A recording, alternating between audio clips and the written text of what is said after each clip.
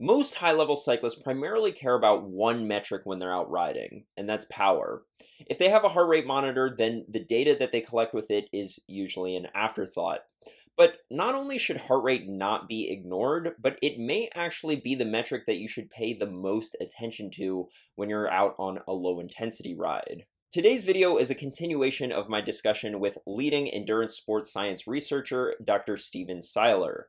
And if you want to check out the first part of this conversation, then I've left that linked in the description and I highly recommend checking it out. Today, the main focus of our conversation is heart rate versus power for low intensity and high intensity rides. Seiler gets into more specifics about how exactly to do a low intensity ride, including how hard is too hard and how long is too long.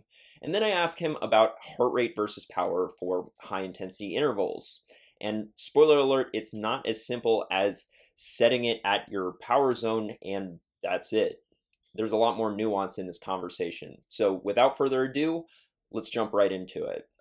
When we're talking about execution as well, I do want to talk about heart rate versus power, because power is so big with cyclists. Absolutely. Yeah. Which do you prefer to look at? And probably getting a little deeper into this question, on one of these easy rides, should we be pacing off of power or should we be pacing off of heart rate? Because that's a common question that people have about polarized training as well. Yeah, it's a good question. And I don't think there is a 100% perfect answer, to be honest. And I'm the guy that's supposed to know a lot of this stuff. But I would start, you got ballpark power outputs. I know when I get on, I mostly train on Zwift. I got to be honest. I used to be outside a lot, but I'm mostly on Zwift because it's efficient. I know 200 watts for me is below LT1. Okay.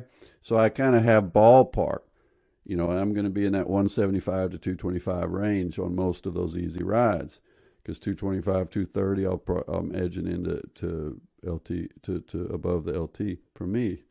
So that's ballpark, but then duration matters, because that ride that I'm cruising along at 200 watts and fairly flat, then the first hour, no problem. Second hour, not too bad. Third hour, now heart rate's starting to drift up relative to power. Power's staying the same. Heart rate's starting to slide up. Fourth hour, I'm wanting off the bike, because I don't usually do 4-hour rides on Zwift. So, and so this is the deal, is that at low intensity, you got to think intensity times duration. I generally would start with power because I kind of know through a lot of trial and error and testing, I know where my power is relative to those thresholds. But then I have to remember that that's the external workload. That's the load. But the stress of that workout is not constant. Now I'm introducing and I'm separating two terms. Load's neutral. Load is just, now it can be calibrated. It's calibrated against my FTP or my maximum 6-minute power, whatever you want to calibrate it against as some kind of an individual calibration. But it's a neutral construct, if that makes sense. It's just what's the power output, and now I've got to attach a duration to it. And that changes things, because now, even at low intensity cycling, it's not this idea of a steady state. It's not a forever steady state. It's a kind of a quasi steady state that we get into. When I mean steady state, I'm saying heart rate staying flat, breathing stable. You feel you can be watching a race or watching a TV show while you're riding. But if you keep going long enough, depending on your fitness, your fiber type, a lot of things, then eventually your brain starts saying, wait a minute, now this is not what it was earlier. Things are getting tougher because of glycogen depletion, because of, reactive oxygen species, lots of things going on, maybe dehydration if you're not taking care of things. But now the internal workload is increasing relative to the external. So when you ask me this question, then I have to say, well, I need both. I want that external workload, but at least regularly, I want to also have my internal workload so that I can see how they're changing relative, is internal workload starting to go up relative to the external? And when that starts happening, maybe 3 hours into a long ride for me, now I have to start thinking about, okay, what's my training plan for the week? Okay, if it's an interval session tomorrow, then I'm probably going to stop up at about 3 hours because I don't want to go too deep. I don't want to start really stressing my body too much, because then I'm going to start, I'm going to turn on a recovery clock that's going to take longer, and that may interfere with tomorrow's workout. On the other hand, if my plan is to go into that, I want to stress my body. I want to stress glycogen depletion. I want to extend, then maybe I do a 4-hour ride. But now I have to deal with the consequences of that tomorrow. Now I'm using 3 and 4 because that's me. Now for a high level performer, that might be 5, 6. It's going to be calibrated against what is your baseline? What is your typical low intensity session? If your typical session is 3.5 hours, then it may take 5 to get you really into a situation where you're starting to feel stressed, right? For me, it happens earlier because, number one, I don't ride that long, and number two, I've got a high fast twitch fiber composition. I know that because I've had the biopsy. So I'm not a pure endurance guy. So all of these things factor in. And essentially what you're saying is that if you were to ride for 4 hours at 200 watts, an hour at 200 watts for the first hour is not the same stress as an hour at 200 watts in the fourth hour, correct? Beautiful. Yes. And if there's a take-home message, at least one of them, that's what I keep trying to get people to understand, because unfortunately the metrics that we use, some of them are misleading. Let's just take one, for example, training stress score from Training Peaks. Hey, Training Peaks guys do a lot of great work. It's a great tool. I know Dirk, I know his father, so no negatives here. But the training stress score is not a stress score. It's a load score. It's a calibrated load score, which says first hour, second hour, third hour, fourth hour, all the same. Well, that's bullshit. That's wrong. It's physiologically not correct. And so I have to just call and say, nope, sorry, that's not, that is a load score. But I want the stress of that load. And that's different. If I'm hearing you correctly, there's probably a point at which you could stay in your low intensity power zone, but you've been riding for long enough that you're actually starting to stress your autonomic nervous system. And that would be stressful enough to be considered an intensity ride or... Yeah, it could certainly get there. I mean, let's take a marathon in running. A marathon, for most people, when they start it is right around the first threshold, just under, right? So it is, by definition, starting out in kind of the green zone, or right at that transition between, under LT1 and above LT1, right around there. But then 60% of the way into things, then it starts drifting up, and by the end of it, it's the hardest thing they've ever done, and they need weeks to recover mentally and physically. So yeah, you can, these quasi steady state efforts over where you start on the edge of the threshold and then you drift, you can end up, it can be torturously hard. And then if we start talking about threshold sessions, same deal, except just it compresses it even more. Going back to the heart rate versus power question, we haven't gotten to the bottom of which we should be following, but it sounds to me from what you're saying, if the goal is to stay in low intensity and it's a low intensity ride, we should be looking more at heart rate. Yeah, at some point I think you do need to cross check. That's why when people ask me how to evaluate intensity and monitor, I use this trinity, this 3-point trinity, which is external power, internal physiology, and perception. You can't forget the brain. A well-tuned athlete also knows what's going on by just feeling it, right? And the best athletes, one of the things they do is they listen to their body and they don't ignore those signals. So external power, calibrated, 200 watts for me, that long strip. Internal, heart rate, maybe lactate occasionally. But then I'm also just listening to my body. My brain is saying, this was like a 10 on the RPE scale when I started, but I'm at about, I don't know, maybe 13, 14 now. That's probably enough today. And so we've been using 200 watts because that's what you ride at a low intensity ride. But for people listening who they all have their own FTP, their own max heart rate, what percentage of either max heart rate or FTP should they be looking at for these rides to keep it under? Yeah, if you can let me be a little bit geeky, I would say ideally what I'd like people to do is have a little bit more of of thinking, all right, what's my max heart rate during cycling and what's my resting heart rate?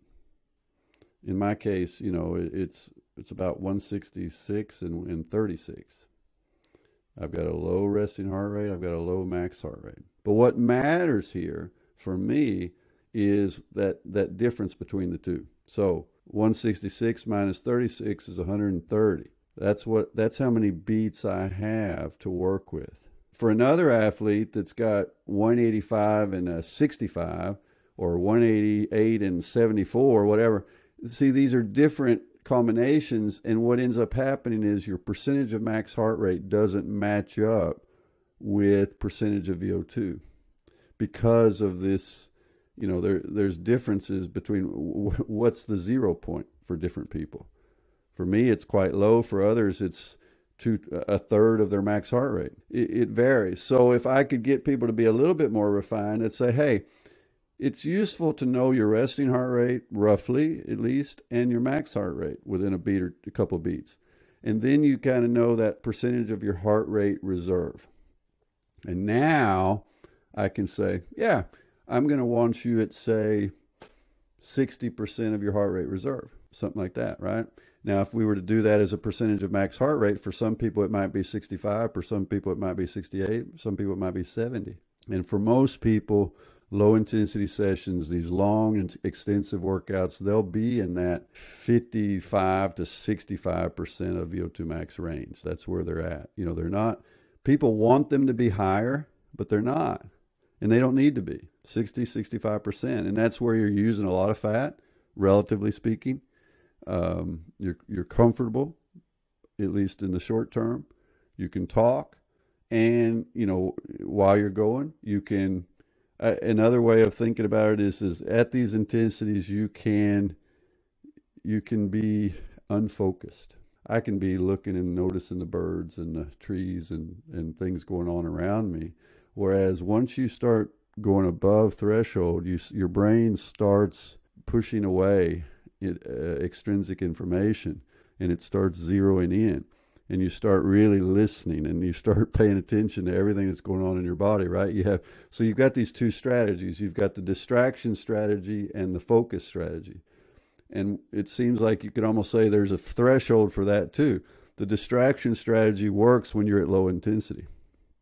But when you start moving into that zone where things are starting to get tough, your brain moves over to a focusing strategy, an inwardly focused, inwardly directed monitoring strategy, where your brain is checking constantly. How are my legs? How's my breathing? Right? So that's a way of kind of feeling the difference. Another thing that often is different about a low intensity session versus a higher intensity session that has turned on that sympathetic response is that when you get off the bike and it's been a low intensity session, you'll feel empty and ready to eat. Your appetite is essentially there right away. Whereas if you've been training hard, you've activated the sympathetic nervous system, one of the things that happens is blood flow moves away from the gastrointestinal tract, and you're not going to have appetite. It's going to take a while to get it back. And so that is also a poor man's indicator of saying, have I pushed a bit too hard today? If the goal was to go low, keep it low. You're talking about how you really have to focus when you're doing a high intensity session versus there's a lot less focus when you're doing a low intensity session. It's kind of a mentally relieving way to train, because I think so many people are in this mindset that whenever they get on the bike, they got to smash it. And that's a stressful way to train if every time you're putting on your kit, you think that you got to smash it. It's actually very relieving to just go out and have a relaxed ride and enjoy the scenery, enjoy being outdoors, in my opinion. Absolutely. And I'm telling you, when I talk to some of these really good riders, man, they are there a lot of the times where they are able to cut it up and laugh and just enjoy the ride. They're not hammering every day because they can't. They've got to. They have to manage their bodies and understand that, because they're paid to be able to turn it on when they need it. So they can't be going out every day and smashing in a group ride with the team and things, So I think this is just it's very strange. It's almost paradoxical because you would think it would be the opposite. But the really good athletes, the really high performers with the huge capacity, they seem to be the ones that understand that they can't turn on that engine full blast every day, not even close. It's a resource that they hold back, and then they use it when they need it.